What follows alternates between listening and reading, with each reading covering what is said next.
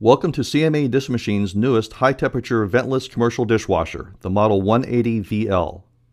The unit runs on ambient tap water, which is typically 45 to 70 degrees Fahrenheit. When the doors are closed, the wash cycle begins. The dishes are washed in 155 to 160 degree Fahrenheit water, which is maintained by the heating element in the wash tank. The condenser then begins to heat the incoming water from the cold solenoid valve.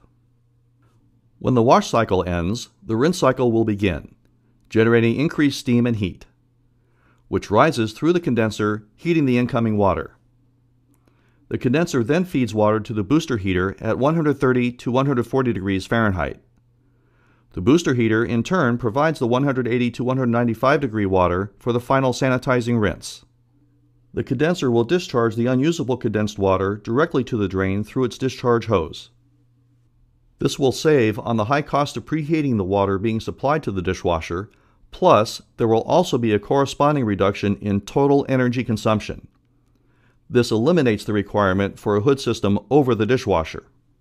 For more information, refer to International Mechanical Code IMC 507.2.2. The total wash cycle time is 60 seconds, plus a 30-second steam evacuation period, for a total cycle time of 90 seconds. Thus, the Model 180VL will produce 40 full racks of sparkling, clean, and sanitized dishes, glasses, and flatware per hour. CMA DISHMACHINES, providing peace of mind.